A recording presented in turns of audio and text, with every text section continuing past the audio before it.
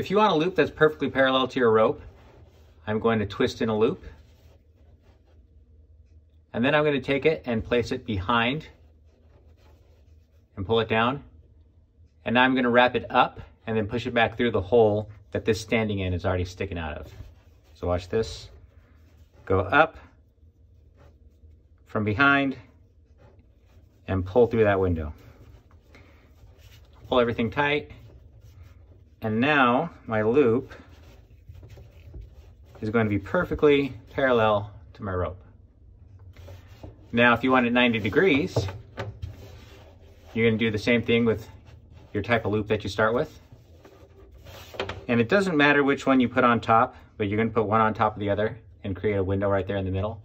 And this portion here below is going to go up through that window. So just take it, put it through that window, pull everything tight. And now your loop is perfectly 90 degrees to your rope. There you go. 90 degrees, 180 degrees.